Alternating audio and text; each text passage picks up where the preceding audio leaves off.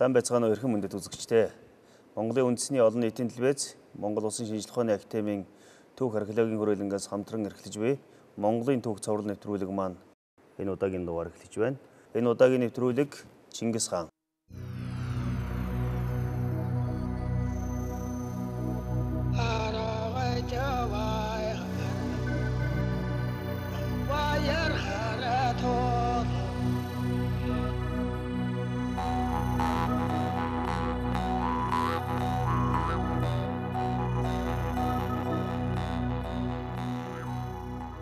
Өнөөдрийн манай нэвтрүүлэгт хүрэлцэж ирсэн эрдэмтэн судлаачтай танилцуулъя. Манай өнөөдрийн нэвтрүүлэгт Монгол Улсын шинжлэх ухааны академийн түүх археологийн хүрээлэнгийн тэргүүлэх эрдэмшилгээний ажилтан, Монгол Улсын шинжлэх ухааны гавьяа зүтгэлтэн академич Болдбаатар багш. Шинжлэх ухааны академийн түүх археологийн хүрээлэнгийн дундад зууны салбарын тэргүүлэх эрдэмшилгээний ажилтан доктор профессор Цолмон. Шинжлэх ухааны академийн түүх археологийн хүрээлэнгийн дундад зууны салбарын эрхлэгч доктор Цэрэнд орчноор хүрэлцэж ирсэн байна. Монголын түүхийн судалгаанд нэгэн том бие даасан үе болвол Чингис хаан түүний одоо байгуулсан их Монгол улсын үе. Ер нь бол дэлхийд Чингис судлал гэдэг баг нэг бие даасан чиглэл бий болж Монголын түүхийн судалгаанд бол бие дааж хөгжиж байгаа. Ингээд Болдбаатар багшаас эхлэе. Ер нь Чингисийн судалгаа яг Чингис хааны тухай тэмдэглэсэн үйл сурвалж бичиг материалууд бол одоо нууц төвчөөс эхлээл өчнөө олон байна тийм ээ. А яг Чингисийг шинжлэх ухааны үүднээс судлах энэ ажиллагаа Монгол улсад одоо хэзээ үеэс хийгдсэн бэ гэдгийн талаас эхлэе да.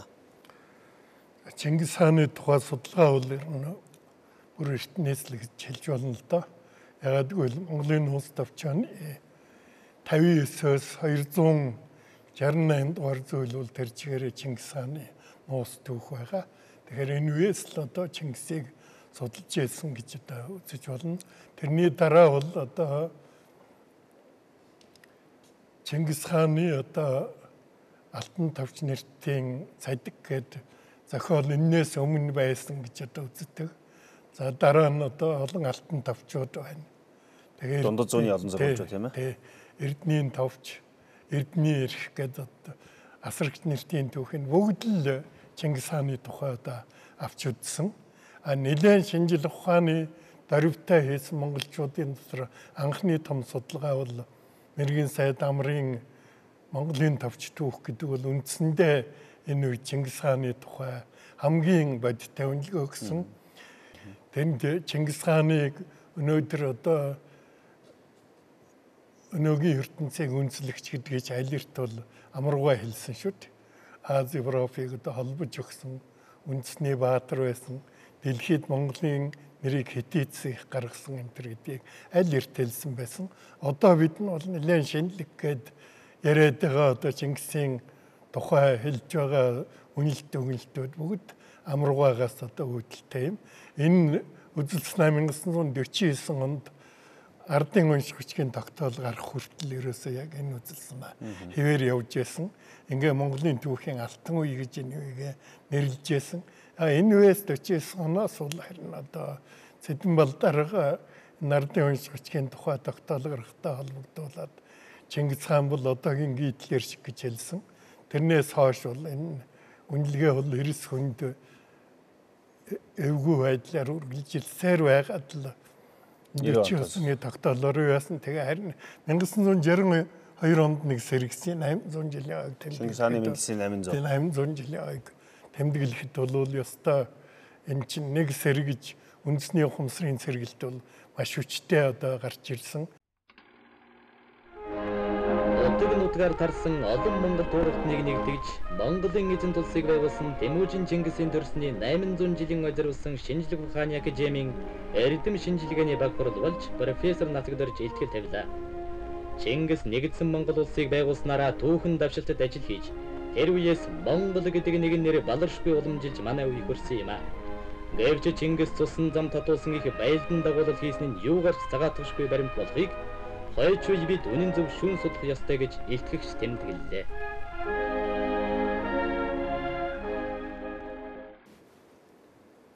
Чингис хааны 800 жилийг тэмдэглэх бол үнэхээр тэр үед бодож олоход хэцүү зүйл.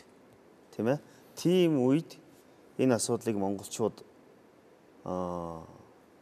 тэмдэглэхийг зорж тэгээд мэдээж тэмдэглэсэн. Өшөө турсгал босгосон. Гэхдээ үр дүн бол эмгэнэлтэйгээр одоо төгсөж байсан. Гэхдээ энэ бол 20 дугаар зууны 2 дугаар хагасад монголчуудын үндэсний үзлийн нэг том илэрхийлэмж байсан гэж бол ойлгож байгаа. Энэ тухай бас нэг та. За ер нь Чингис хааны 800 жилийн тэмдэглэх ажлыг бол академич шагдарчгийн нас төрж өгч голлсон юм л да. Түүхийн хүрээлэнгийн захирал байсан тийм ээ? Түүхийн хүрээлэнгийн захирал тэр үед арай байгаагүй цэдвгүй нэг төр захирал байх үед тэгээд Төвөрөний үйл сурталчилан хэлцэн эрхлэх цэдэн жуугаа насг багш тэлээд тэгээд насг багш хөөцөлдөөд ингээл энэ ажил эхэлсэн. Тэр эрдэм шинжилгээний хуралдаа хэрэгтэл одоо би нэг зүгээр нэг сонирхолтой жишээ ярил л да. Дамжин сурангуй бол одоо Берлээ багштай гэсэн гэдэг. Чи хоёр чинь тийм харахаараа дэмий имэрж чирэгт орчдөг хоёр байгаа. Хоёулоорөөсөө тэр хуралд нь орохоо балигээд нэг хүний 69 гойсон гэдэг ийшээ гараад явж ясна. Гэнтхэн дамжсарангуй. Гэхдээ ер нь чи хоёр арай хүндэтгэлгүй хэрэг болох юм. Очоод ямар дуурах хэрэг байх биш. Сууж гээд боцч хурж ирсэн чинь энэ улсын намын сангийн 106-ад хийсэн байсан одоо энэ тэр бүр гадуур нь одоо энэ театрын урдд цагаан хоолой тавиад тэгээ хүмүүс фэг дүүрсэн. Тэр хоёр давхарт гардаг шат өөр фэг дүүр. Тэгээ яг дамжин сурангуй багшийг ирэхээр зай тавиад явуулсаар хамгийн сүүлд ард нэг сандал дээр очиж суулгачих л дээ. Тэгсэн хурал эхлээл явж ясан донд тэрднараа суудсан байна. Нэг харсан чинь тэр хоёр бүр ихэнд нь гараа суудсан байна. Үг хэлэх болсон чинь хамгийн түрүүнд гар өргөөл үг хэлсэн байгаа юм л да. Тэгэл дараа нь дамжин сурангуй хэлсэн үгэн дээр хогдож яхан хүнд байдалд орсон шүү дээ. Яаны ном энтрийн тухай хэлсэн. Яаны одоо Чингис хаан гэдэг номонд бол одоо Чингис хаан пөөнгөрм хомор авнаад ярддаг царамуудаа хатнаан дагуулад гэж ütсэн байна. Бид хязгаач гэсэн Европын хүнийг ногоо нүдтэй хөөхнөө дагуулад гэж бичдэггүй. Тэгч чи ингэж биднийг доромжилж яах гэсэн үг хэлж гисэн байдаг л да. Гэтэл тэрийн дараа нь тэр бүгд шинжилгээний хурлын материал бол намын дотоод архивд байсан. Намын дотоод архивд үзсэн нэг юун дээр улаан харантайгаар Чингисийн хатны царайлгийг чи яаж мэддэг гэж зогцсон. Цэдэн балман гарын үсгүй байдаг байхгүй. Тэгэл буруудж эхэлсэн. Гэх мэтэр эдэн бол тэгэл Чингисийн хошоогч нь нураах гэж одоо хичнээн юм болсон шүү дээ. Хэд дахин одоо нураахаар одоо шийдвэр гараад нураахаа юуны камс тамилж очоод камс нь бол Чингис хааны хошоогоос нураах сэтгэл байхгүй л байсан байна. Одоо хамгийн сүүлд одоо сайн цог гэд Батлан хамгаалахны гиндар байсан сайн цогийг нураах төлөвөө боловсруулж ирэхдээ зэрэг очоод ерөөсөө энэ контрийн ингэж харилгаа дээр 150 мандтугай гэсэн бичиг бичээгээд төрөд ирсэн. Яагаад тэгж байгаа юм гэхдээ зэрэг хэрв нураа уул энэ чинь бол дэлбэлж хураана. Нураан дэлбэлж нураахаар дадал сумын төв нурна амарт нурна гэсэн хариулт итсэн байна. Тэгээд тэгсээр хаал үл тэгэл хамгийн сүүлд нь тэр чинь одоо хэнгой битсэн шиг тогтохгүй битсэн байдаг шүү дээ. Нэг цонхноос тэнд ингээд биднийг хөшөөнд мөргөж яхад хүн хараад байсан гэж тэгсэн чинь нэг хүн за хамаагүй битгий мөргөөрэй. Тэр цонхноос тогтмол хүн одоо харж хянж ядгийн шүү гэж хэлжсэн. Тэгэл ямар ч байсан монголчууд бол хааныхаа хөшөөг бол ингээд аваад үлдсэн. Тэгэл тэнд байсан одоо энэ маркнууд байна шүү дээ. Тэр чинь консервац татгалал үлдсэн. Тэгэл тэр үеийн чимийг тодорхой хэмжээнд аваад үлдсэн. Харин би энэ дээр юм хэлэхэд энэ 5 дугаар сарын 31 гэдгийг бол их үндэслэлтэй тогтоосон юм байгаа шүү дээ үнэндээ. Эхлээд 6 сарын 3 гэж улс төрийн төвчөний тогтоол гарсан чинь буруу байна гэд тэр үед зурхааж намын тэр нарын тэр юм яриад Тэгээд дахиж тэр үеийн одоо их зурхаачдын шавхруу байсан. Түүхийн хүрээлэнгээс хүмүүс орсон.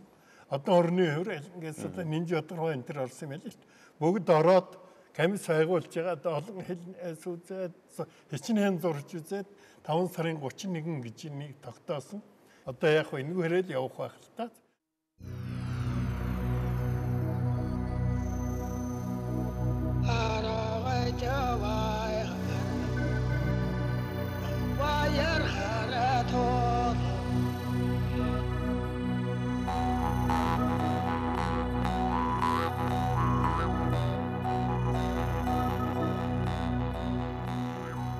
Тэгээд 1963 оны намын үзэл сурталын ажилтны зөвлөгөөнөөр ер нь Чингисийн хэрхэн үзэх үү гэдгийг ерөөсөө шууд заасан. Ягаад гэвэл Чингисийг бол Монголын тулгар тэрэг үндэслэгч. Тэгэл цааш нь бол одоо дээрмийн аян дан хийсэн төрөмгийлэгч. Энэ утгаар одоо 1980-аад оны сүүл хүртэл одоо үргэлжилсэн хэрэг шүү дээ. Ингээ харин одоо насагтарж өгш академик чигдэрчгийн насагтарж өгш нэг Чингис хааны цадиг гэж Монгол хүний анхны одоо тийм том хэмжээний монгол авах гаргасан. Энэ үеэс л одоо Чингис судлал гэдэг бол Монголд бол жинхэнэ утгаараа одоо хэрэгжиж эхэлсэн юм байгаа. Энээс хойш гол асуудлын тухай асуудал дээр нь одоо дурдж болох юм. Тэгэхээр миний хувьд бол сонирхолтой санагддаг юм л да. За Чингис хаан дэлхийн олон лидерүүд л байгаа. Тэр дотроо бол Чингис хаан гэдэг бол үнэхээр энэ сүүлийн 1000 жилийн суут хүн. Үнэхээр суут байгаа учраас дэлхийн маш олон одоо 100-ны олон 10 жилийн эрдэмтэн судлаачид олон хүмүүсийн анхааралд явсан. Чингис хааны судалгаа бол маш их олон нөлөө, саад, үзэл суртал олон ямыг туулсан. Тэр битгий л одоо нууц товчооноос хойш араб, персийн сурвалжуудад Чингисийг нэг өөрөөр харж байгаа, тийм ээ? Одоо Чингисийг хардаг. Тэгээ байж байтал бурхан буддын шашин ороод ирдэг. Бас Чингис хааны төвгчлэг маа нөгөө энтхийн алтан сандалт хүзүүн сүндэл хаанаас бурханчилж үзээд бас нэг өөрөөр харах. Тэгээд байж байтал 20 дугаар зуунд одоо үзэл сурталын том хашлаг хаалт саяны болдоотор өгшөө хэлдэг одоо энэ том давлгаан нэг зохиулсан. Ингээ байж байтал 90 оны дараа эргээд Чингис хаан маань нөгөө ер бусын хүн гэдэг утгаар болж эхэлж одоо ид шидтэн тэнгэрээс бууж ирсэн нөгөө дээд тэнгэрээс ирсэн заяад одоо тийм маягаар түүхийн бас нэг өөр гойвлго тийм ээ янз бүрийн ийм үзэл хандлагаар үзэх нэг дэлхий дахинд ч тийм байсан. Үнэхээр Чингис хаан бол одоо агуу сууд гээд ингээд өдийг хүржээ. Гэтэл одоо сая болдоодор өгшөө хэлсэн 1990 онд Монголын түүхийн судалгааг бас тэргүүлж ийсэн 20 дугаар зууны одоо гарамгай түүхч нацагд орж байгаа бол Чингис хааныг одоо хэрхэн авч үзэх тухай асуудлыг үндсэндээ бидэнд одоо чиглүүлсэн нэг парадигм үзэл баримтлалыг одоо тавьж өгсөн юм уу гэж харж байгаа. Ер нь одоо зарим дөрж доктор бас судалгааны одоо энэ танай салбар тийм ээ дундад зууны салбар бол эзэн Чингис хаан Монголын их эзэнт гүрний талаар судалгаа явуулж байгаа. Дэлхийн эрдэмтдийн сүүлийн үеийн Чингисийн талаарх судалгааны тухай бас нэг мэдээг танилцуулах. Монголын 17-18 дугаар зууны үеийн түүх сурвалжийг бичиж үлдээсэн түүхчд бол бас тухайн үедээ Чингис хааны судалгаа хийж байсан хүмүүс гэж ингэж үзэж болох юм. За тэр дундаа бол 19 дугаар зууны авгаа их тийм ээ бичгийн хүн Инжинаш гойг бас бид нар дурдах ёстой. За Инжинашийн энэ судалгаа бол хөх судар гэдэг энэ зохиол бол нэг талаар уран зохиолын шинжтэй болж нөгөө талаар түүхийн бас зохиол гэж ингэж үздэг. Ялангуяа Инжинаш Монгол хятад хэлээр маш олон сурвалж материалыг ашиглаж энэ Чингис хааны одоо түүхэн энэ уран зохиолыг бичиж үлдээсэн. Тэгэхээр энд бол уран зохиолоос гадна бас судалгааны шинжтэй ялангуяа сурвалжийн төвшөнд ашиглагдах ийм олон одоо материалыг бидэнд үлдээсэн гэж ингэж бас үзэж болно. За гадаадын энэ Чингис судлалын хувьд бол бүр эртнээс эхэлсэн. Тий одоо түрүүн бас бид нар цухас дурдаад өнгөрлөө. Монголын нууц товчооноос ахуулаад одоо перс хэлээр их олон сурвалж идэв тийм ээ. Дэлхийн байлдан дагуулагчийн түүх гэж энэ Атамалик Жүвэнигийн зохиол байна. За Рашид ад-Дины судрын чуулган бол үндсэндээ бас ерөнхийдөө бол Чингисийн түүхээр голсон ийм зохиол байгаа. За түүнээс хойш бол өрөнд орны маш олон зохиолууд гарсан. За тэрэн дундаа одоо орчин үеийн шинжлэх ухааны үүднээс гэх юм уу бичсэн одоо хамгийн анхны зохиолыг бол 18 дугаар зууны сүүлээр гарсан Францын Petita Croix гэдэг хүний ном байдаг. Энэ Европт бол одоо хамгийн өндөр үнэлэгддэг Чингис судлалын одоо суурийг тавьсан гэж ингэж хэлж болно. За тэгэл үүнээс хойш бол энэ гадаадын судалгаа ихэлсэн л дээ. Тэгэхээр сүүлийн үеийн судалгаа гэх юм бол мэдээж хэрэг Чингисийн талаарх бол маш олон одоо судалгааны нэг сэдв зохиолууд бол бүр 1980-ад оны үе хүртэл маш олноор гарсан, Европод гарсан, Азийн олон орнуудад гарсан. За тэрнээс хойш бол нэг яг Чингис хаанаар одоо дагнан бичсэн тийм судалгааны томоохон зохиол бол яг мэргэжлийн судлаачдын зохиол бол бас хараахан гараагүй байна гэж ингэж үзэж болно. За харин одоо нэг талаараа мэргэжлийн гэх юм нөгөө талаараа сонирхогч гэх юм уу ийм одоо судлаач нар бас байна. Одоо Америкийн Weatherford тийм ээ, Английн John Mann, за Солонгосын Ким Жон Нэ гэдэг ийм одоо тийм хүмүүс бол Чингис хааны талаар зохиолууд гаргасан байгаа. Тэгэхээр эдгээр бол шинжлэх ухааны хэлбэршүүлсэн зарим талаар бол ийм шинжтэй ийм зохиолууд байна.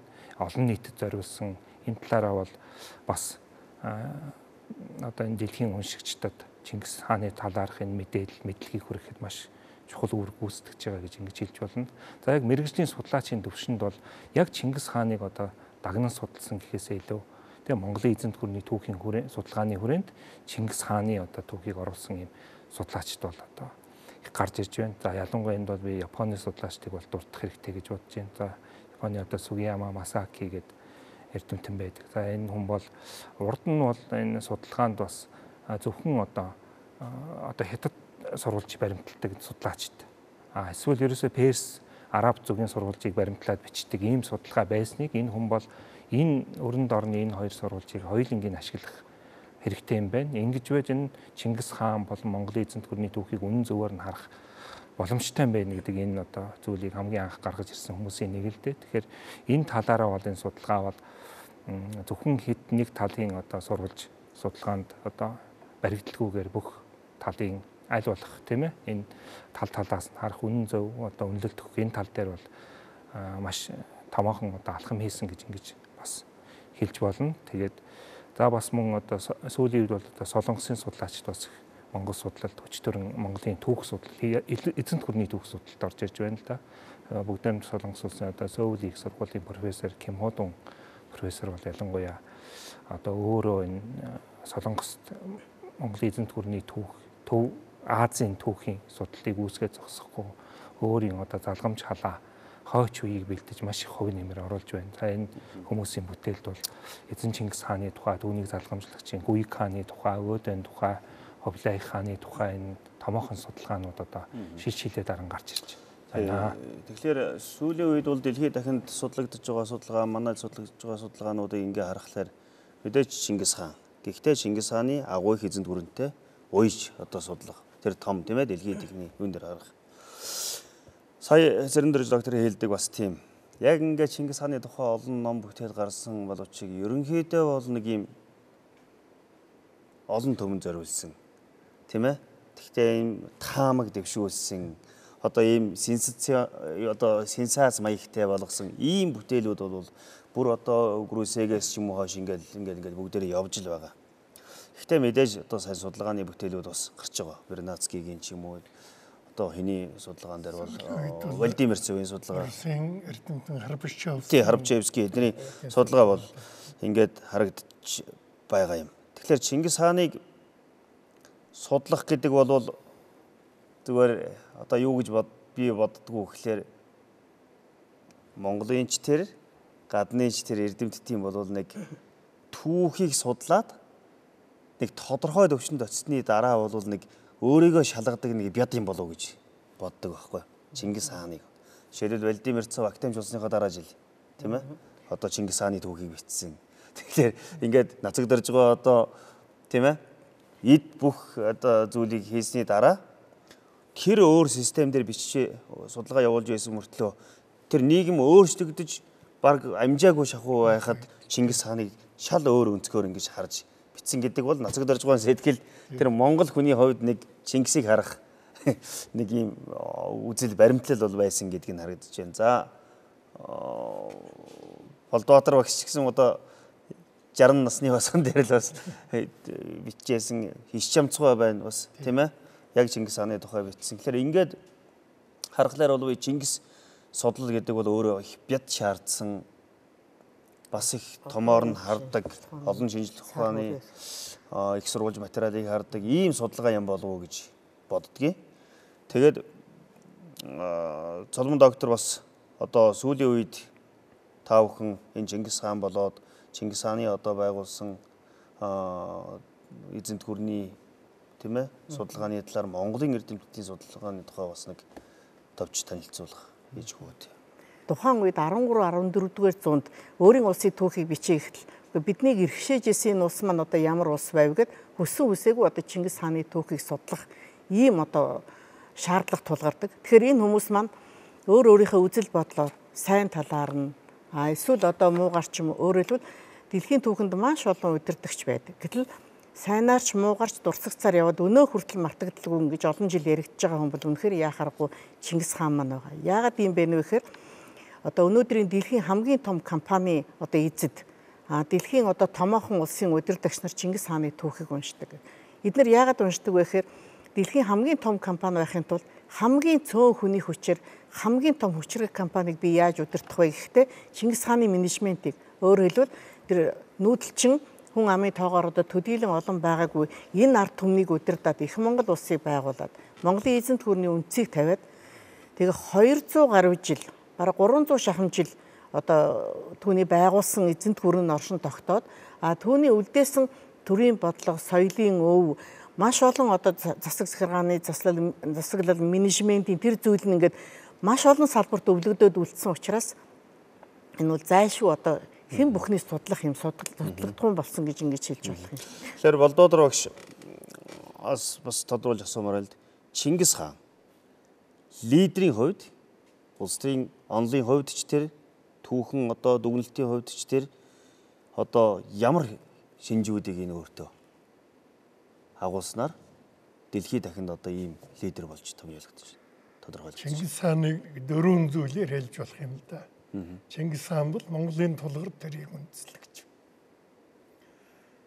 Монгол төрийн одоо гарамгай зүтгэлтэн байсан гэдэг талаас нь. Яагаад ингэж хэлж байгаа юм гэхдээ зэрэг Монголын тулгар төрийг үндэслсэн Монголын их тулгуур хууль их засгийг анх одоо их үнцийн тавьсан. Уйгурчин бичгээ буюу одоо худан монгол бичгийг Монголын төрийн бичиг болгосон. Гэх мэтээр одоо Монголын тулгар төрийг үндэслэгч гэдэг талаас нэг одоо авч үзэж байгаа. Хоёр дахь нь бол цэргийн агуу их жанжин байсан. Ер нь нэг 60 гаруй тулдаанд оролцсон гэдэг баха тийм ээ. Тэр ерөөсөө одоо ялгадаагүй гэж одоо ярьдаг. Ер нь одоо цэргийн урлагт бол хамгийн хэм хийсэн хүн. Өөрөөр хэлбэл цэргийн одоо урлагийн талаар бол жишээ нь одоо нохойг бол одоо тагнуулын ажилд хэрэгэлсэн ч гэдэг юм уу. Галт зэвсэг хэрэгэлсэн. Одоо хөшиг утааг одоо хэрэгэлсэн ч гэдэг юм уу. Гэх мэтээр одоо өдөө шинэ аргуудыг хэрэгэлсэн. Ер нь Чингис хаан хүний санаагүй гэлийг санаж байсан байдаг шүү дээ.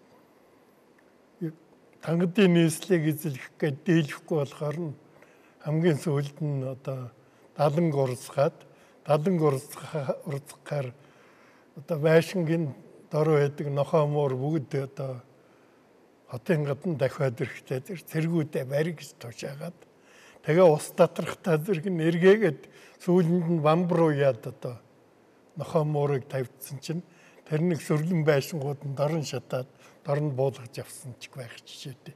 Ийм ер нь хүний санаагүй. Ер нь нэг орныг эзэлж яваад тэндээс ямар шин зүйл вэ? Тэр дорн цэргийн сургалт хийгээл урагшаа гэдэг байна.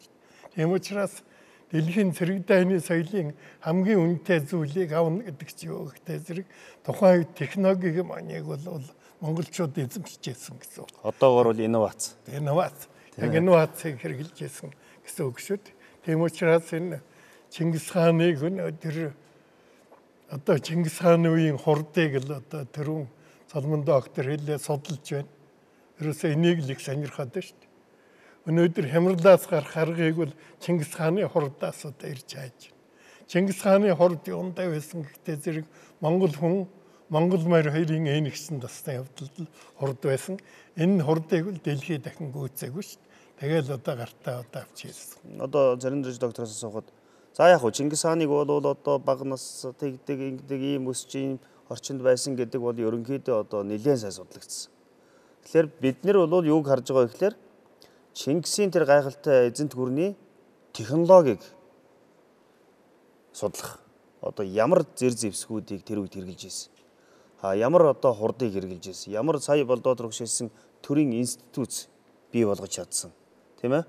Тэр авилга, хахуул, тийм ээ, шудраг төрд байх, түшмлийн хэв шинж тэр бүх зүйлийг бол үнэхээр одоо яаж захирч байсан бэ гэдгийг одоо судалж байгаа бах. За мэдээж Чингисийн судалгаа бол нэлээд удаан жилийн түүхтэй тал талаас нь харьцангуй сайн судалсан л да энэ бие хүний талаас нь ч тийм ээ төргийн зүтгэлтэн цэргийн жанжин гэдэг талаас нь их сайн судалсан. Гэхдээ сүүлийн үед одоо энэ дэлхий дахинд гарч байгаа хандлага сая хэлсэн шиг ер нь одоо яг нэг инновац тийм ээ тэр түүхийн тэр судалгааг орчин үеийн юунд ашиглаж болох вэ гэдэг талаас нь харьцангуй одоо нэлээд түлхүү судлахыг оролдож байгаа л да. Тэр менежментийн өдөртхөн ухааны одоо арга ухаан зарчим ямар зарчмыг хэрэгжилж ийсэн.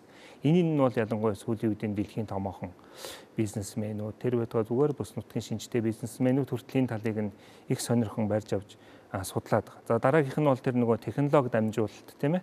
Ямар технологи ингээ хурдтай дамжуулж ямар юун дээр ингэж гол нь анхаарал хандуулж амжилт олчвоо. Энийг одоо бас Чингис хааны тэр нуунаас олж авах. Энэ талын бас судалгаанууд тэндээс санаа олж авах тийм ээ. Санаа олж авах. Тэрийг бизнес болон технологи энэ орчин үеийн эдийн засаг стратеги энэ зүйлд ашиглах ийм л судалгаанууд одоо харьцангуй голлоод байна л да. Тэгэхээр тэр бол бидний яг нэг уламжлалт тийм ээ түүх, соёл энэ хэл шинжил энэ талаас харсан сурвалж судлалын судалгаанаас илүү бас нэг өөр өнцгөөс бас энийг хараад байгаа нь бас нэг талаар их сонирхолтой. Нөгөө талаар бол энэ бол бас Чингис хааны судалгааг бас илүү өргөжүүлж тийм ээ маш тэлж өгч байгаа гэдгээрээ бас зүгээр нэг ингээд өнгөрч болохгүй бас тэднийг бас тоохгүй байж болохгүй юм санаа, шин санаа. Хонин жилийн өвлийн адаг цагаагчин үхэр сарын цагаан бар өдөр их богд Чингис хааны мэндэлсний 830 жилийн ойд зориулсан цовсолбрын шав тавих ёслол нийслэл Улаанбаатар хотод болж дурсгалын баг нь хиймэр сүлдийн овоо босголоор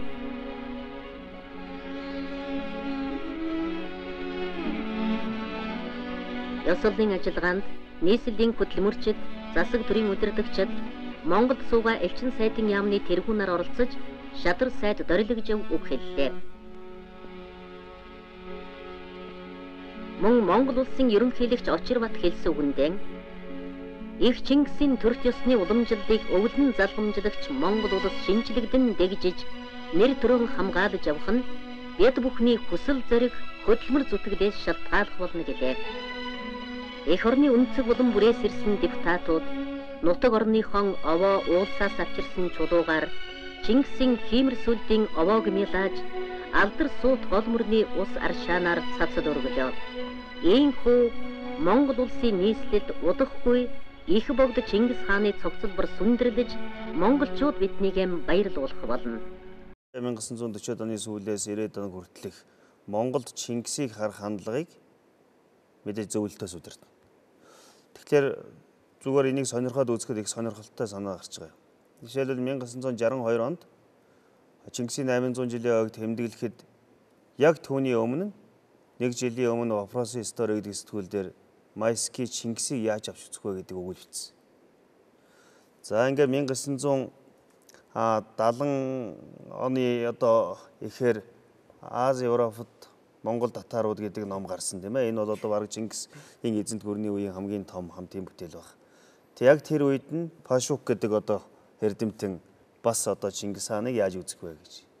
Гэтэл 1980-ад оны дундуур одоо Чингис хааныг харах хандлага нэг харьцангуй жаахан зөөлрөөд ингээд ирэх үед Кафиц бас нэг дорн тохны хүрээлэнгийн захирал тийм ээ. Чингисийн тухай бичээд Ер нь бол Чингисийг арай өөрөөр авч үзэх хандлагатай гэж бичсэний дараа одоо хэд хэдэн залуучуудыг бэлдэж эхэлсэн. Тэр Павлов ч юм уу, Скринов ч юм уу ингээд хэд хэдэг тийм ээ. Тэгэхээр шууд тэндээс харахад бол бид Чингис хаанаа яаж харах уу гэдэг түүхчдийн үзэл баримтлал нь тэндээс шууд одоо чиглэлтэй байсан гэдэг нь бол харагдаж байгаа. Тэгэхээр одоо Чингис хаан түүний одоо түүх намтрыг судлахад хичнээн хэлийн сурвалжууд байна. Ер нь Чингис хааны судлал төдийгүй Монголын эзэнт гүрний түүхийн судалт бол нэлээд тийм бэрхшээлтэй асуудлууд байдаг. Тэр бол одоо хамгийн нэгдүгээр дурддагддаг зүйл бол энэ гадаад хэлний мэдлэг гэж. Өөрөөр хэлбэл Монголын эзэнт гүрний тэр сая хэлсэн те 200 гаруй жилийн түүхийг судлыг гэх юм бол за хэрвээ бас нэг бүр нэг нэлээд сайн судалж хийх юм бол дор хойш нэг 10-аад хэлний мэдлэгтэй байхыг энэ өөрөө шаарддаг. Судалгааны болон сурвалжийн хэлтэй байх шаарддаг. За тухайлбал эзэн Чингис хааны түүх намтар бол ямар хэлээр үлдэж хоцорсон бэ гэхээр бол эртний хятад хэлээр үлдэж байна. Тийм ээ, монгол хэлээр үлдэж хоцорлоо. За перс хэлээр байна, араб хэл, төвд хэл, армен хэл, орос хэл, түрк хэл, дав нэг тий цагаадаа хэл гэдэг юм 10 гаруй хэлний одоо энэ сурвалжийг унших энэ сурвалжийн хэлтэй одоо судлаач бид нэр бэлтгэх ёстой. За түүнээс гадна тийм ээ орчин үеийн шинжлэх ухааны гол хэлүүд байна шүү дээ. Англи, Орос, Франц, Герман.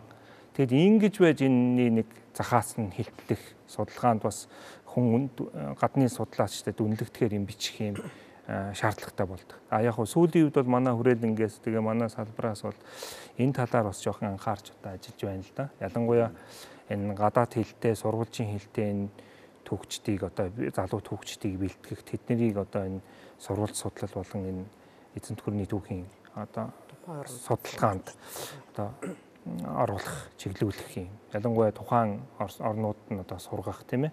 Баруун зүгт одоо турк, араб хэлтэй энэ хүмүүсийг бэлтгэж байна. Дөрвчээс нэрээд одоо ажиллаж байна. За мөн өрн зүгт одоо Солонгос, Япон, хятад хэлтэй энэ улсуудыг одоо бэлтгэх одоо залуучууд одоо сурч байна, сурахаар одоо явах гэж байна. Тэгэхээр энэ бол цаашд бол манай энэ эзэнт гүрний түүхийн судалгаа, эзэн Чингис хааны одоо намтар түүхийн судалгаанд бол бас нэг шинэ үеийг одоо нээх залуу боловсон хүчин болж гарч ирэх байх гэсэн юм найдвартай байна. Чингисийн судалгаа явуулна гэдэг бол үндсэндээ Монголын түүхийн ерөнхий цараг бий болох нь шүү дээ. Боловсон хүчнийхээ хувьд ч тэр тийм ээ онол арга зүйн хувьд ч тэр их сурвалж материалыг үзэхийн хувьд ч гэсэн тэр дараагийн нэг юм бол биднэрт их сонирхолтой юм бол за тэр олон хэлний сурвалжуудаас дотроос цөөн нь мэдээж Монголд байна. Монгол хэлээр ч бас хэд хэдэн сурвалжууд бий.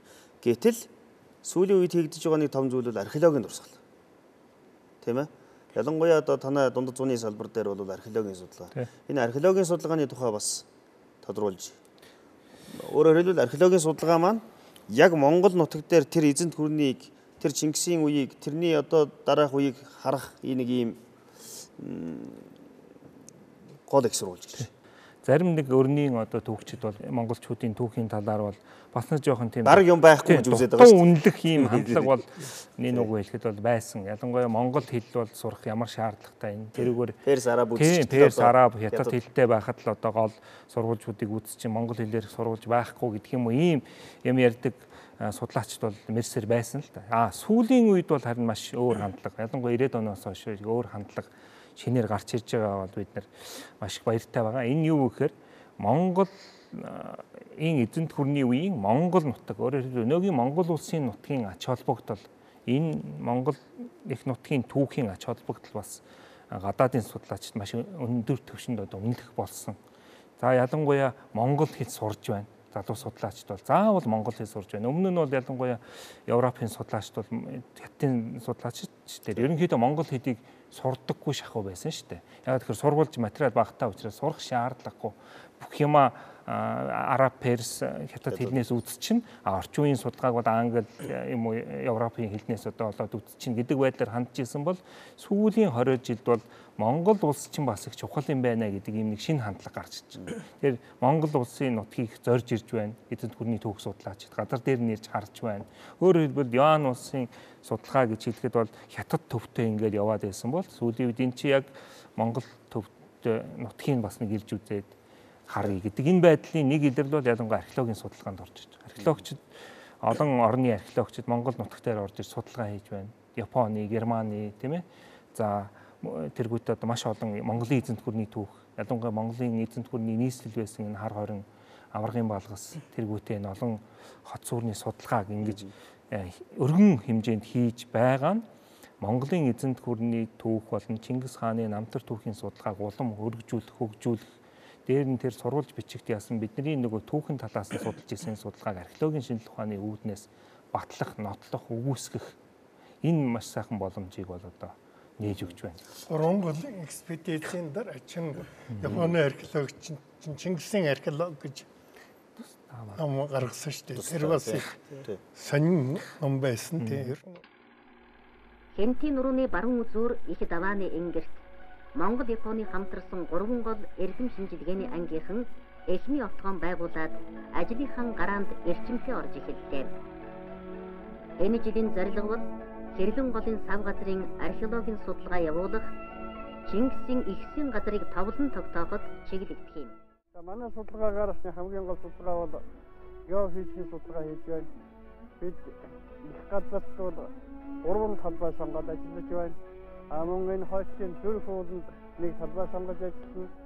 Энэ Нанзангийн овон баг хангаад бид нэр археологийн хайгуулын ажил хийхэд төлөвлөж байна.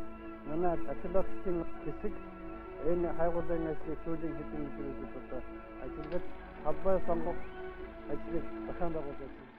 Монгол овогтны ихэс дээдэс эзэн Чингисийн шарлыг хайж олох нэн хариуцлагатай бөгөөд нэр төртэй үйлсэд Япон Монголын эрдэмтэд хамтран ажиллаж байна.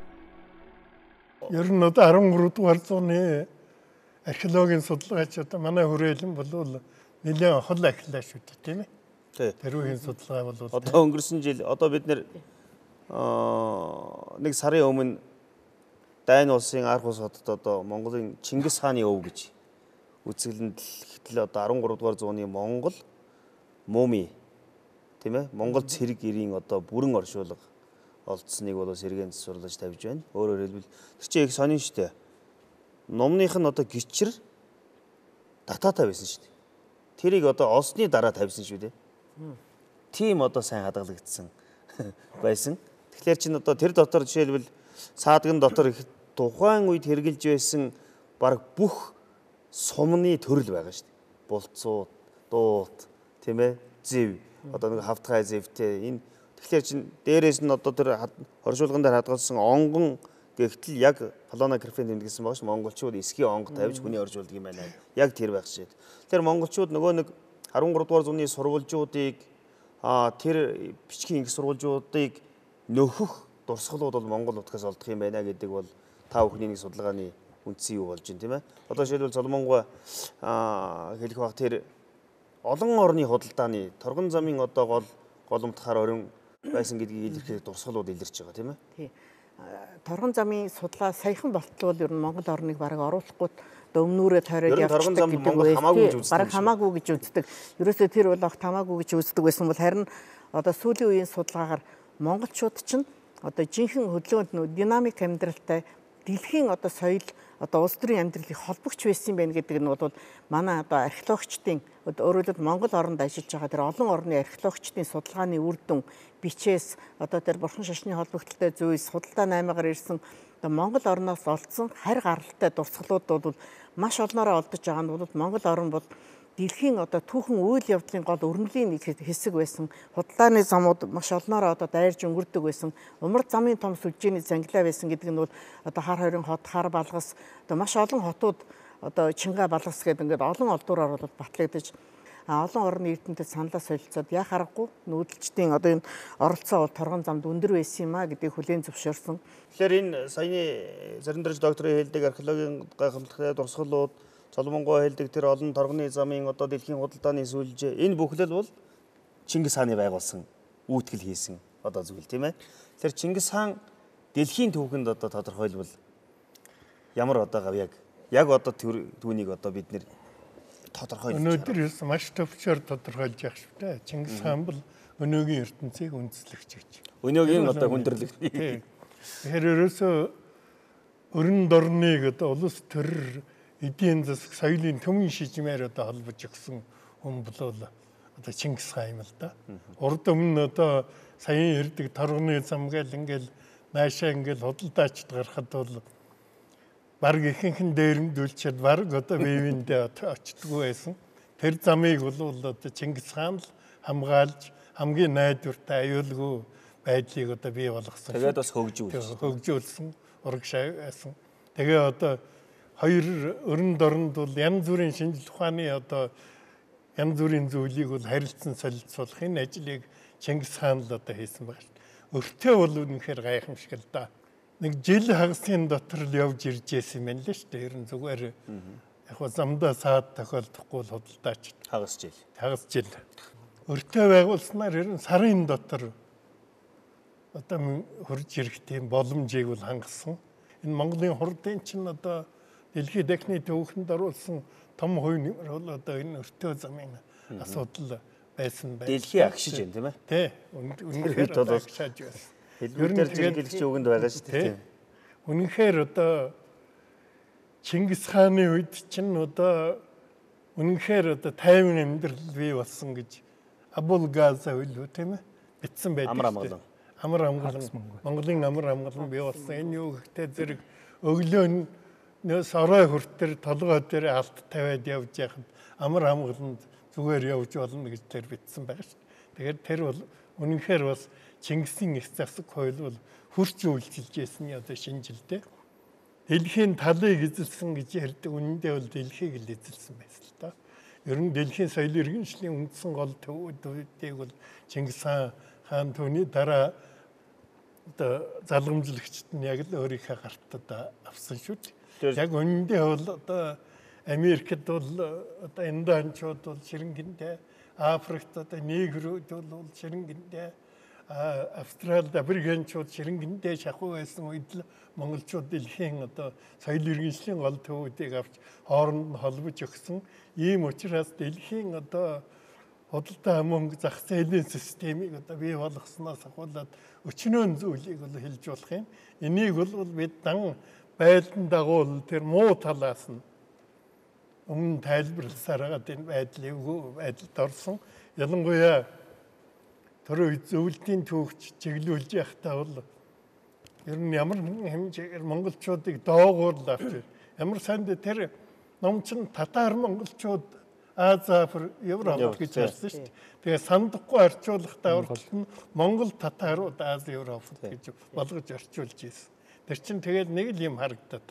Тэгээ одоо ч гэсэн яг хөө энэ уучин зөвлөлтийн бүгд найрамдах улсууд багтжсэн одоо Казахстан тэр чинь Чингис хаан манай хүн ч гэж яах шиг Японд ч тийм Солонгост ч тиймэрхүү энэ тэр юм гаргадаг чи яах вэ? Ер нь тэгэл бас Чингис хаан дэлхийн хүн байсныг л харуулж байгаа болохоос тэрнээс тэд бол хичнээн хашгираад чиг монголчуудаас Чингис хааныг авч чадахгүй л.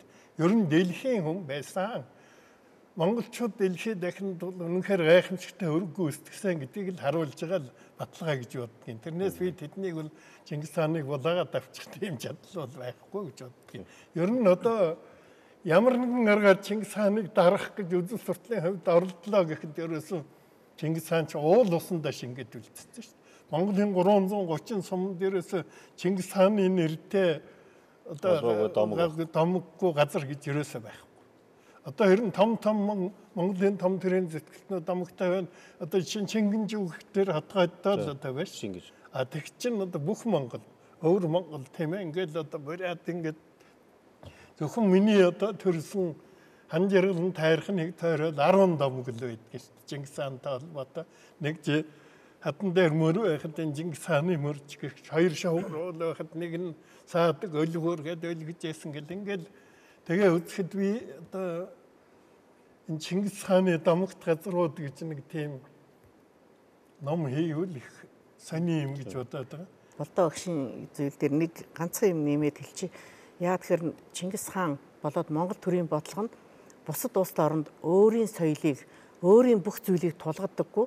Тийм байсан учраас тухайн орны тэр одоо олон хэлийг сурвалж бичиж үлдээх одоо сайнаар нь бодит байдлаар нь бас муугаар нь ч бичиж үлдээх тэр олон сурвалж гарах үндэс ус. Яа тэгэхээр тэр орны одоо хүмүүс өөрийнхөө шашин шүтлгийг хэвээр шүтэх, улс орны бүтэц захиргааг нь одоо бахан өөрчлөд ер нь одоо тэр Пакс Монголика буюу Монголын эзэнт гүрэн тайван оршихыг хүндсэн Монгол төрийн бодлого одоо тэр бусдын соёлыг хүлээн зөвшөөрч бусдыг юучгүй үгүйсгээд дан ганц байлдан дагуул байсан бол Чингис хааны тухай хинч тэмдэглэж үлдээхгүй өвч байсан байж магадгүй. Гэтэл сайнаар нь одоо армяны түүхчид ихэд хоёр янзаар их бага армяны хоёр янзаар нэг нь одоо хэлсэн үгэнтэй үрдэг инх тайван дуртай монголчуудад амлснаа биелүүлээд татвараа өгүүлөөр ямар ч асуудал байхгүй тайван оршиж хэл чимээгүй татварын төлөөд амар амгалан амьдрах. Нөгөө хэсэг нь бол ерөөсөө юу ч байсан худлаа яриад хуураад алдаг хятдаг. Тэгэхээр хий яаж хандна вэ? Монголчууд тэгж хандчихсан гэдэг нэг одоо Чингис хааны үнэлэмжин дээр бас нэг нэмэгдэх зүйл байгаа. Монголчуудын нөгөө түүхээ бийжүүлж үлдээдэг нэг тийм арга байна тийм ээ. Ялангуяа тэр цаад холбож байгаа хөшөө чулуун бас нөгөө талынхаа утгаар харахаар бас их чухал хөшөө. Чухал хэрэгсүүрийг аваачаад Шингисийн гэрийн бүр болгочих.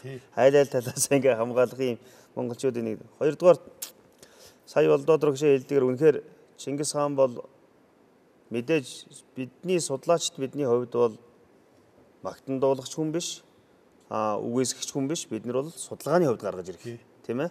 Ингэж гаргаж ирэхийн тулд гэтэл сая археологийн дурсгал, олон хэлний сурвалжууд, олон тухайн үеийн нийгмийн түүний тогтоосон төр улс эдийн засгийн бодлого, үйл ажиллагаа, за Болдоотор багшийн хэлдгээр хүндрэлтний түүхтэй холбож ингэж загнаглахлаар Чингис хаан бол гарцаа авахгүй монголчуудын хувьд судалгааны бол түүхийн судалгааны том одоо чиглэл.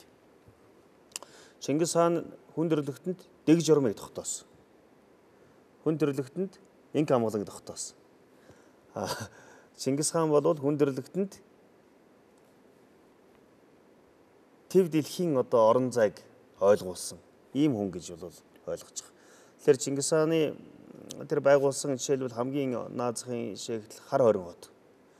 Өгөөдөө тухай Жүвэнийг тэмдэглэл дотор байгаа шүү дээ. Хүндрэлтний сайн сайхан амьдралын зам бол зөвхөн хар хорин чиглэгдэж байна. Тэгэхээр хүндрэлтэнд бол одоо гайхалтай зүйлийг бүтээж тэр соёл иргэншлийг одоо холбож байсан өнөөгийн Вашингтон бидтэй хар хорин ч одоо тэр үеийн тийм ээ. Дэлхийд одоо гарсан нүүбээс гарсан шийдвэрл дэлхийг захирч байгаа шүү дээ. Тэгэхээр тийм хүчрхэг одоо эзэнт улсыг байгуулж уул мөрөө үлдээж хүндрэлтний түүхчдийн сонирхлыг татаж чадсан хүн бол Чингис хаан юм а гэж ойлгож байгаа. Цагаан морин жилийн зуны дунд сарын 26-нд Хэрэглэнгийн хөдөө арал их хуралдаан болж булганы жилийн 3 сард Хэрэглэнгийн хөдөө арлын 7 болдог шилхэнцэг хоёрын завсар хааны орд бууж байхад бичиж төгсвэ хэмээн. Манайд түмний сүсгэлэн дээдэлдэг Монголын нууц товчоо өндөрлөдөг билээ. Хүний түүхийн 700 хагас хүртэлх урт он жилийн нар салхи ур цаснд үл онгож 20 зууны турш хүмүүн төрлөختөн бүтээсэн түм буман судар номын сүрд дарагдан буучралгүй дэлхийн ертөнцийн хуруу дараад тоолдог сонгодог бүтээлийн нэг хэмээн гайхагдан дээдлэгдэж Чингис их богдын урсад Монгол зоныхоо нэр алдрыг уяхан замбуу төв даяхнаар бишрүүлсэн Монголын нууц товчооны 750 жилийн ойн их баярыг үн хүндэтгэл бишрэлтэйгээр ёслон тэмдэглэлээ. Алтай таван богд, хан гайгүй, хан хинти, дорнотын уудам тал. Чухамда Монгол орны ман 408 завхисоос хүлэг бүхнийхэн жолоог хөдөө арал тийш залж, ахуй ёсон дээдэлж, айр гэдгийг нь сүгнэн их баярын уужим дэвсэгт олон мянган наадамчид хуран цугларч наадлаа.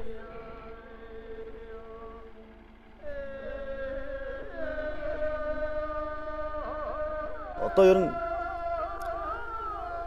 Чингис хааны тухай нацаг доржгоон түрүүнд та хэлсэн нацаг доржгоон одоо судалгааны чиглэлүүд тэр одоо өөрийнх нь үзэл баримтлалын асуудлыг хэр үргэлжлүүлж байна судлаачд.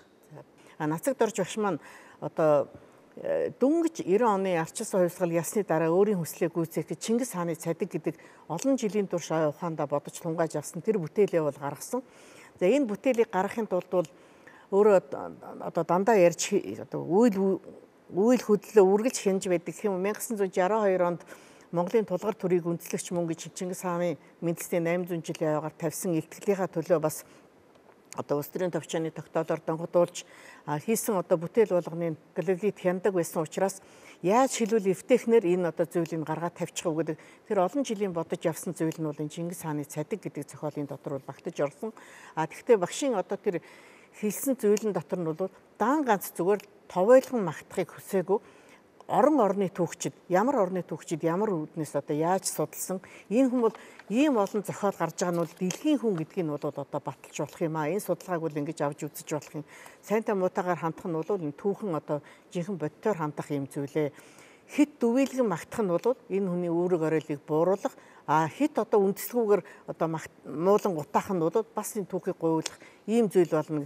Яг бодтойгоор үнэлээд энэ хүн үнэхээр дэлхийн Монгол судлал гэдгийн үндэс яагаад гарч ирсэн бэ гэхээр өөрийн орны түүхийг судлахад хүсээгүй дахиад тэр монголчуудтай холбогдоод байсан учраас тэр хүмүүс Монголын түүхийг судласаар дэлхийн Монгол судлал гэдэг том шинжлэх ухааны салбар бий болж 5 жил тутам дэлхийн монголч эрдэмтэд өөртөөхөө судалгааны үр дүнг Монгол оронд ирж эзэн Чингис хааны нутагт Монгол оронд нүүдчтийн голомтод нь ирж өөрийн судалгааны үр дүнг танилцуулдаг нь өөр бусад улс оронд бас байхгүй нэг гайхамшиг. Тэгээд тэрэндээ бол монголчуудын үеийн түүх нь дэлхийн бусад оронтой яаж холбогдож байсан, энэ нь зөв байсан, энэ нь буруу байсан гэдгийг гаргаж тавьсан. Тэгэхээр нацаг дорж өгшийн маань энэ юмд бодтойгоор хандах Чингис хааны Чингис хаан болоод ер нь түүхэн хүмүүст яаж бодтой хандах вэ? Нацаг дорж багшийн тэр хувлаа хаанд хандаж байсан хандлага, өндөр гэгэнд хандаж байсан хандлага ер нь бол хэн улсаа хэн үндэсний эрх ашгаа дээдлжсэн тэр хүмүүсийн үйл ажиллагаа үзэл бодол нь түүхэнд мөнхөрж үлддэг юм аа. Энийг бол хэн нэгэн хүн магтан сайшааснараа юм уу мууснараа энэ түүхэн үүрэг болохгүй. Энэ түүхэн бодит үйл явдал юу үлдээсэн байна? Түүгээр нь үнэлдэг. Юуг ин ард түмэн өвлөж аваад дэлхийн улс орон өвлөж аваад үргэлжлүүлж जैन тэр нь л тэр хүний дэлхийн түүхэнд гүйцэтгэл үүрэг гэж нацаг дорж багш хэлжсэн. Энэ нь бол өнөөдрийн манай тэр Чингис хааны 850 жил, Хувлаа хааны 800 жилийн яваг тэмдэглэх энэ бүтээлүүд гарахад бол гол бас үндсэн үзэл санааных нь үндэс болж өгчээсэн. Тэгээд бас Оросын холбооны ерөнхийлөгч Путингаа хүртэл сурахуйчиг Монгол татара монгольский ига гэдгийг авч хаяа. Түүхэн бодит байдал бол манай орны түүхчдэр дэлхийн хэмжээний олон түүхчид хэлж байгаа учраас энийг боттойгоор үнэлэх нь зүйтэй гэдэг нь бол бас манай эрдэмтдийн тэр судалгааны үр дүн явж байгаа гэж хэлж болно. Меня зовут Александр Юрченко. Я из Санкт-Петербурга, Россия. Я историк, который занимается и историей Монгольской империи. Би Монголын эзэнт гүрний түүхийг судалдаг юм. Бүр нарийчилбэл Монголын эзэн хаадын дипломат үйл ажиллагааг анхааралтай ажиглан харж судалж байдаг юм л да. Тийм учраас тэдний Аз, Европод явуулж байсан дипломат бодлогын харилцааг харьцуулан судлах замаар гол шинжлэх ухааны аргаан сонгосон ухаантай. Чингис хааныг ном зохиол хэвлэл радиогоор цусан зам татуулсан харгас төрөнгүй дарангуйлагч гэж бичдэг тийхүү үзэж бас тайлбарладаг. Тэгвэл Факс Монголика буюу монголчууд дэлхийд амар амгаланг тогтоогч гэдэг ойлголт чухам хаанаас яаж гарсан нь сонирхолтой. 13 дугаар зууны үед Европод тархай ботархай жижиг хайнлаг вангууд харилцан тэмцэлдэж тэв даяараа хөвжиж чадахгүй доройтож бас бууран мөхөж байлаа. Яг тийм цаг үед монголчууд хурж ирээд тэдний хоорондын утгагүй тэмцлийг зогсоосноор барахгүй та бүхэн тус тусын амар амгалан сахиж дараабудагаан тарж арилжаа худалдаагаан эрхлэн амар жимэр сууцхаагтав. Харин дайдах байлдах ажлыг та бүхэн өмнөөс бид хийю хэмээсэн.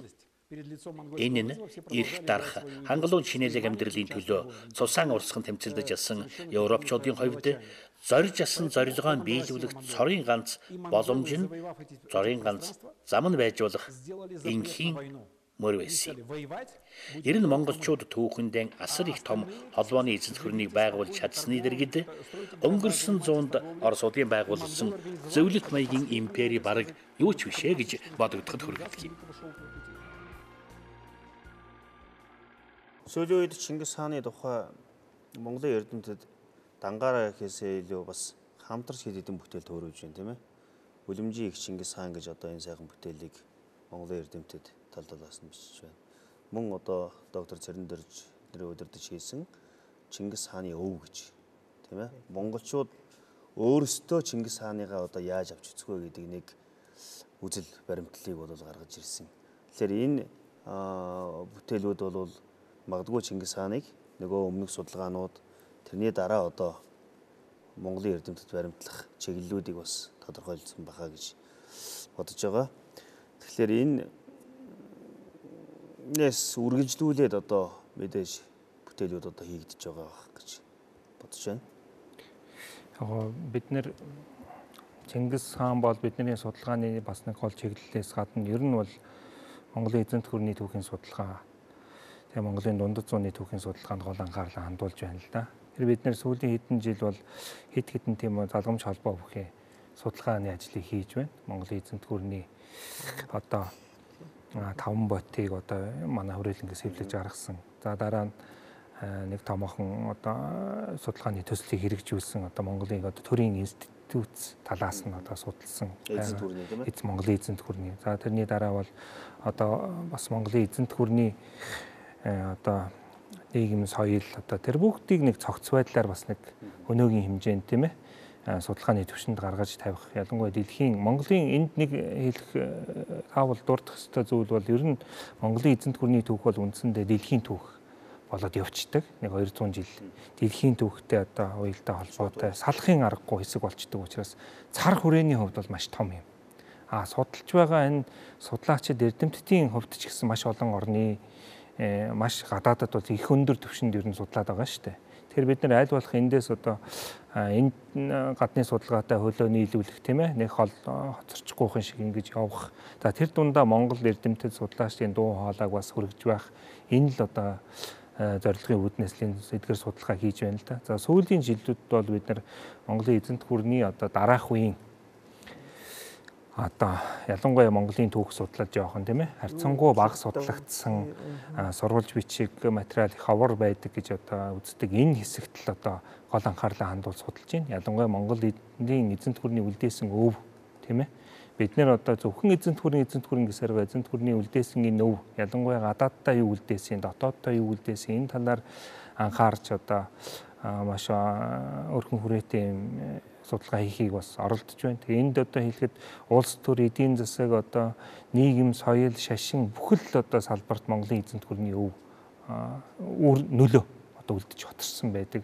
За бүхэл одоо 20 дугаар зууны ихэнх хүртэлх шахуу энэ Евразийн том гүрнүүд бол Монголын эзэнт гүрнээс өөрийгөө залгамжилж явж гин гэдэг энэ үзэл бодол тийм ээ. Энийг одоо яадаг бүх хүмүүсийн эрх мэдэл, улс төрийн эрх мэдлийнхаа их үндсийг бол эзэн Чингис хаан Монголын алтан ургаас хайдаг одоо эзэнт мин улс тэрний дараагийн Манччин улс тийм ээ Оросын хаант Орос улс Түргийн одоо Туркийн Османы Туркийн эзэнт гүрэн Монгол улс гэдэг юм. Энэ Евразийн том гүрнүүд бол зөвхөн улс төрийн талаас хэлэхэд бол ийм Монголын их эзэнт гүрнээс одоо их сурвалжаа хайдаг улс төрийн одоо өөрийнхөө тийм ээ хууль ёсны үндэслэлийг одоо эндээс баталгаажуулж авахыг оролддог байсан гэдгийг дуртахад одоо наацах нь л энэ байна. Тэгээд одоо маш олон салбарт нүүрнүүлээ байна. Үнэхээр Чингис хааныг судалгаа бол сая болдоодор өгш хэлсэн нэг их сурвалж бол домог тийм ээ ард түмний хадгалж ирсэн тэр сэтгэлгээний өв. Нөгөө талд нь бол одоо Цэрэндөр доктор хэлсэн бичгийн их сурвалжууд Цолмонгоо ярьж байгаа тэр түүхэн одоо дурсгал өв. Тэгэхээр өөрөөр хэлбэл энэ олон сурвалжийг бүх талаас нь Монголын эрдэмтэд харж тэгээд одоо өөрсдийн нэг судалгааны чигийг тогтоохын төлөө ажиллаж байгаа гэж бол ойлгож болно. Эрхэм мөндөд үзэгчтэй үндэсний олон нийтийн телевиз Монгол Улсын шинжлэх ухааны академийн түүх археологийн хүрээлэнгээс хамтран бэлтгэж буй Монголын түүх цоврал нэвтрүүлгийн Чингис хааны намтар үйл ажиллагааг өгүүлсэн цоврал нэвтрүүлэг маань өөр өндөрлөж байна. Та бүхэнд судалгааны өндөр амжилтыг хүсэж манай өнөөдрийн нэвтрүүлэгт оролцсонд талархаж байна. Баярлалаа.